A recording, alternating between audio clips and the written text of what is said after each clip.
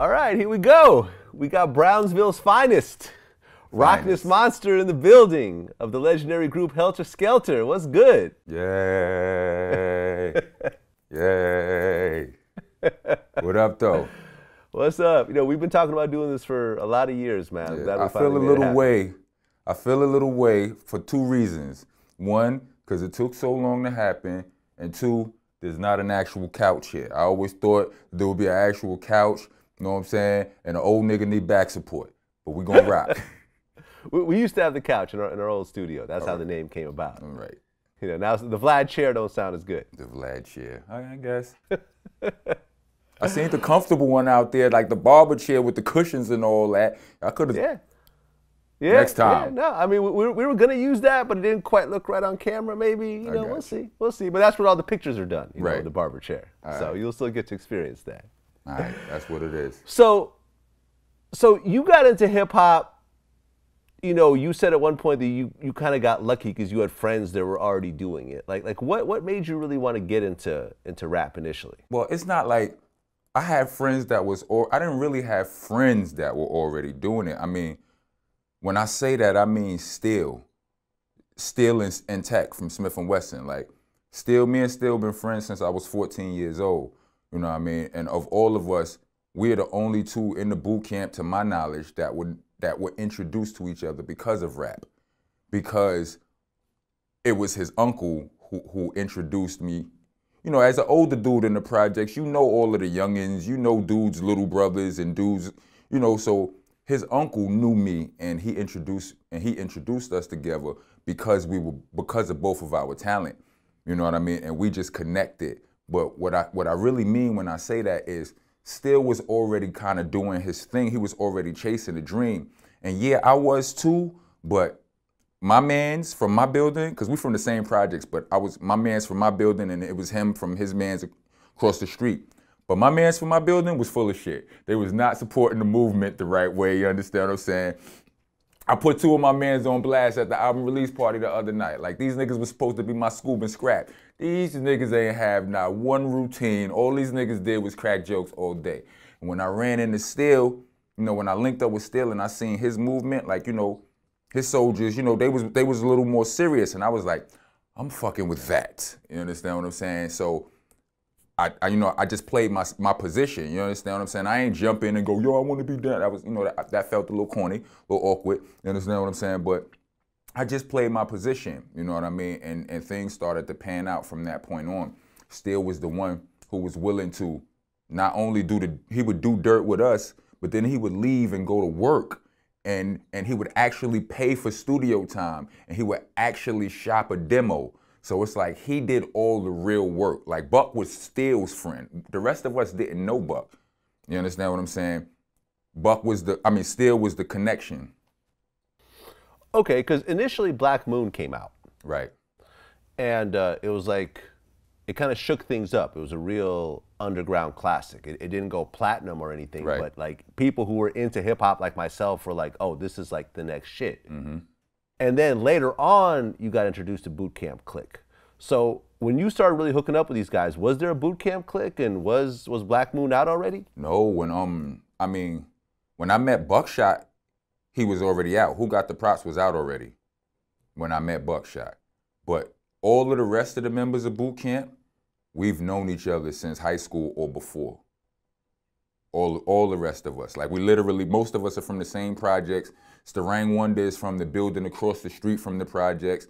You know what I mean? Like, Sean Price was from down the block, you know, in the next projects or whatever. Only Tech was from Bed-Stuy. You know what I mean? Okay, so let's talk about high school. Right. Now, you were a Decepticon in high school. Yes, I was. Sean Price too. Yes, he was. Were the rest of the boot camp guys Decepticons also? Most of us, yes. Okay. So for those that don't know, because I didn't grow up on the East Coast, explain to me what the Decepticons were.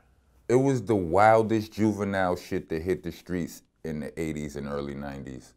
You know what I'm saying? Like, it was started by a bunch of smart dudes. Dudes was geniuses, but like most gangs start to my knowledge, because I ain't know, you know, I was good in history at school, but I don't study history for shit no more, and I'm sorry, right? But only when I need to, right? But most gangs start from what, like this one, to my knowledge, somebody got fucked with, you know what I'm saying? Somebody fucked with somebody did something to somebody, and then a few dudes band together to do something about it. You understand what I'm saying? And then it just grows like everything else grows, and it turns into something ginormous. And, you know, without no real, you know, we young and we smart, but we don't have no real direction like dudes. It turns bad. It can turn bad fast, and it usually does. You understand what I'm saying? And that's what it was. You know what I'm saying? It was real. It wasn't even like we was out. It wasn't even like niggas was trying to get money. You understand what I'm saying? It's just like niggas was on hell, death, and destruction. You understand what I'm saying? And I got down with that a little bit later, you know, because like the dudes who started the gang went to the smartest school in Brooklyn. It was called Brooklyn Tech. And you had to take a test to get in there. So the dudes who started this shit, these niggas were some bright kids.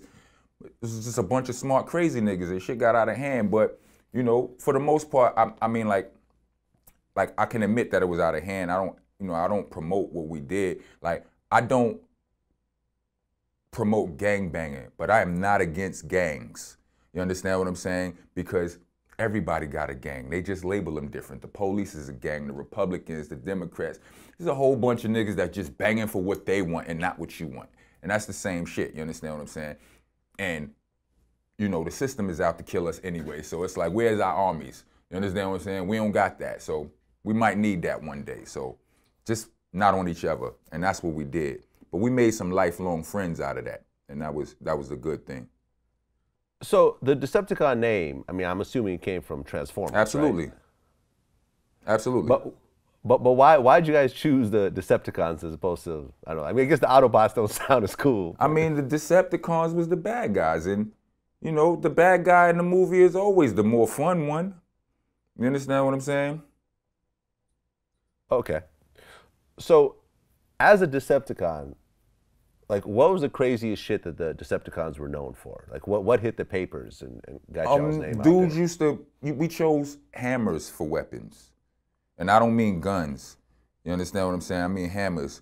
And a lot of people got hit with hammers back in the days and all of that. And so, yeah, that was, I mean, as far as specific incidents, I can't talk about all that. You understand what I'm saying? Like, like I said, I don't study enough to know the statute of limitations on everything. You understand what I'm saying? And we're not gonna go there. You understand? But niggas did bad things. You know what I mean?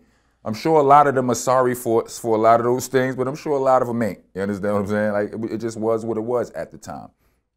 Okay, like I've never heard of people warring with hammers. Like, oh nah, it was hammers, monkey wrenches, any type of, like, the hammer was the staple, but the more creative you could get with your weapon, the more props you got, you know. We loved the nigga walking around with hedge clippers or something like that. Like, that was, you the dude. You understand what I'm saying? Okay. Now you got locked up at one point. I got locked up a lot of times. But okay, I've never... 92 you got locked up. Yeah. That was the longest I was ever locked up. It was only for 6 months though. Okay. Can you say what it was for? It was a robbery. It was the only, and don't get it twisted, I used to rob. For real, right? I mean, no big, gigantic robberies. I mean, I was a young nigga doing small time robberies. I used to do it all the time though, like very active with it, but it was the one robbery I didn't do. And I was on the scene and all that. I tried to prevent the robbery because it was we had a little static going on with some dudes up at the school that we referred to as Cybertron, home of the Transformers and shit. And that was a school called Graphic Communication Arts. Back in the days, they used to call it printing, high school of printing. And, you know, I had started going up there late. Like, by the time I started going up to that school, Tech, Steel, and Ruck were all out of that school. You understand what I'm saying? Like, I was a Brownsville DSET for real. You understand what I'm saying? But by the time I started going up there, you know, it was a little static going on with the Harlem dudes, the Harlem DSEPs, and just the Harlem dudes in general. And there was some static that I got caught up in, had a riot one day, rumble and shit. Shout out to my man Sean Black that used to run with Sadat X. I don't know if he still run with him, But Sean Black was fighting on the other side of that riot. Me and Sean Black threw lefts and rights at each other. That's the homie though, right? But that happened, and you know, I came back, like I was back up at the school a couple of days later for part 2. You understand what I'm saying? And while we was waiting, all of the cons and shit, you know, they robbing niggas, coming up the block, all this, that, and the third. And I ran down on the con niggas, cons are the Decept niggas. I run down on them, and I'm like, yo, stop. That's not what we here for. You understand what I'm saying? Y'all gonna make the spot hot before we get the, you know what I'm saying, the shake out and all of that. I'm like, you know, we got, you know, niggas is up here, they got, you know, when it's specific, niggas might have had weapons other than the household ones. You understand what I'm saying? Like, so I'm like, yo, niggas up here got it, Duke. Don't blow up the spot, this, that, and the third. And the niggas did it again. And when I seen it happening, I walked over there, I barked on the niggas, I put the little nigga leather jacket back on him. You understand what I'm saying? And all of that and all of that and all of that. And sent him about his way. But I had a little shorty up there.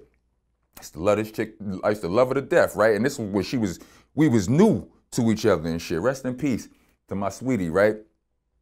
But we was new, so I was planning on going up there, shaking out, and being done in time to meet her at 2:30 when she get out of school, and then spin off with her. You understand what I'm saying?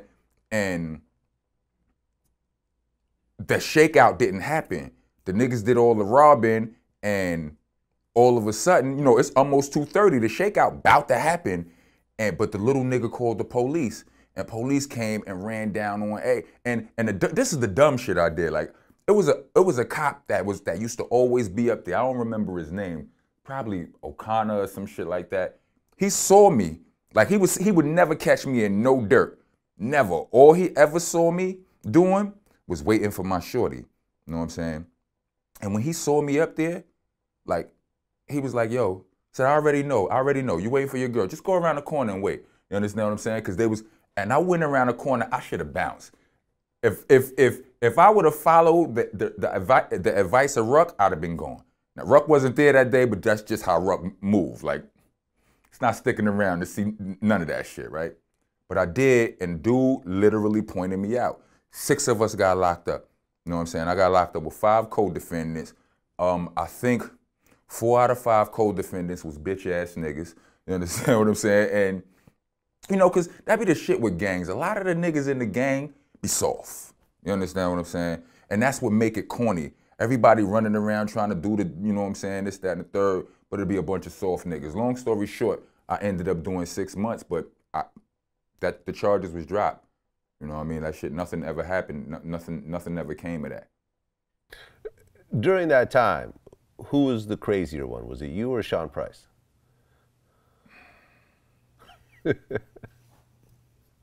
That's a white boy question. I just wanted to say that. I always wanted to tell you that.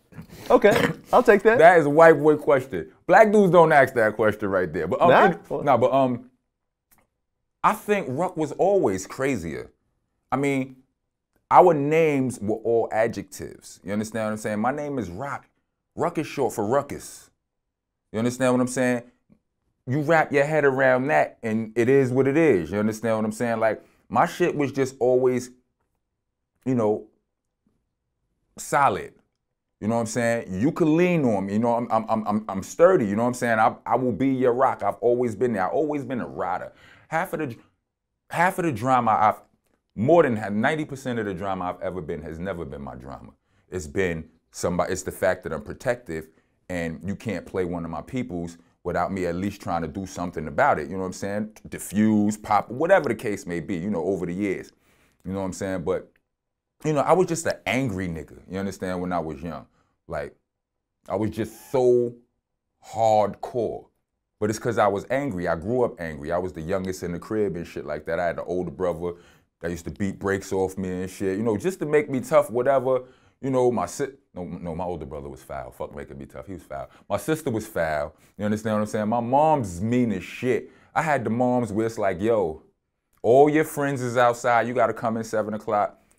and then on a summer day, all your friends is outside. You can't go outside yet. It's too early. Wait till about 1 o'clock, nigga. Like, her favorite word was no. You asked her for any. She said no first, then she thought about it. You understand what I'm saying? So I ain't get a lot of, you know, I was at the bottom of the totem pole in my crib growing up. So that pissed me off. By the time I went outside, I was always, you know, I always had a little attitude. You understand what I'm saying? I just walked out of some bullshit to get outside or whatever. You know how they used to say, stop frowning your face up, or it's going to get stuck like that. Well, that's why I look like I look. You understand what I'm saying? Because I wouldn't stop frowning my face up and shit. But, you know, so I was hardcore. You know, I was mean. I was inapproachable and all that shit.